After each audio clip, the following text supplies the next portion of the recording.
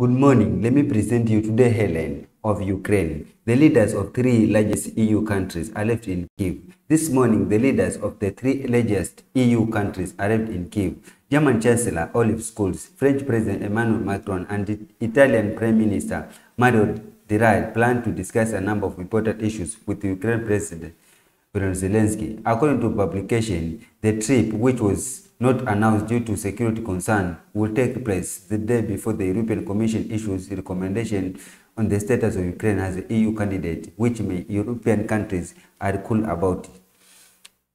Without gas and money, how Ukraine prepares for the heating season.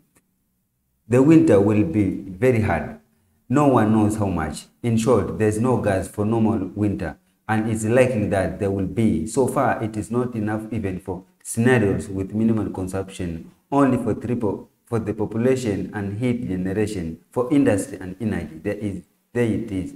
In fact, no gas at all. So far, domestic production has not fallen very much, but the key Kyiv, Poltava, and Sami region are in the zone of fighting and shelling, and Russian tanks in Sami and Trag were burning next to oil wells. Zelensky met with the Prime Ministers of Albania and Montenegro. Prime Minister of Albania, Ed Rama, and Prime Minister of Montenegro, Driven Alsovic, arrived in Ukraine on Wednesday, June 15. They met with the President Zelensky. Zelensky noted that international support is important for Ukraine, especially in a war. Therefore, the head of state thanked the politician for the visit. International partners continue to come to Ukraine, and this is an important manifestation of the support of our people.